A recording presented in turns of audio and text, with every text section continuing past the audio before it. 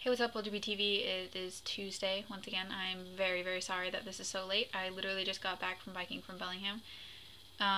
So I basically just got home, showered, ate, and then got on the computer for you guys. So, let's get started with the questions. First question, how do you deal with rejection? Rejection is inescapable, period. Everyone's gonna go through it. Because the reality is, not everyone will like you, or be interested in you, or want to date you, any of the above. And all you can really do in that kind of situation is accept that person's feelings. Maybe they're not interested in you at the moment, maybe they can't be with you at the moment, maybe they just don't feel like you're right for them.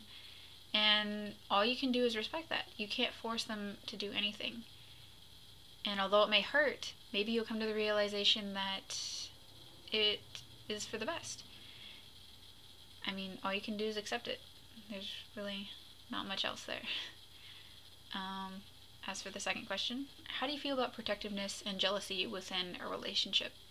For me personally, I do appreciate a significant other being protective of me, but only to a certain extent, because I don't want it to be seen as they feel the need to always save me from things, or I don't want to be a damsel in distress, if that makes any sense.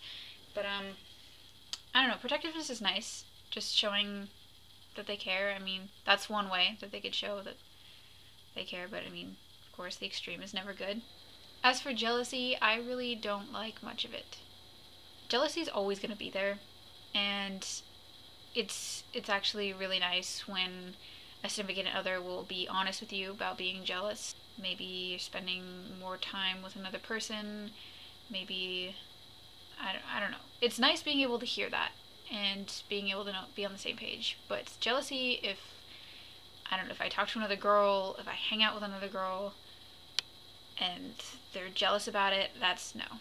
I'm sorry, but that's not okay with me. I like to keep jealousy to an absolute minimum because I feel as though jealousy isn't always necessary if there's plenty of trust within the relationship as is, and as long as I already get time with my significant other and such, I try to keep it out of my relationships, to put it simply.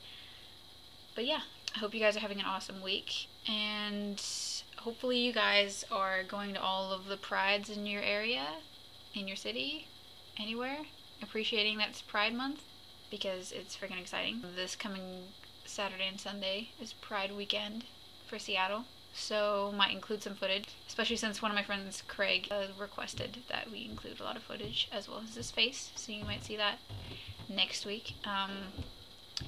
But yeah, have an awesome week and an awesome month, you guys.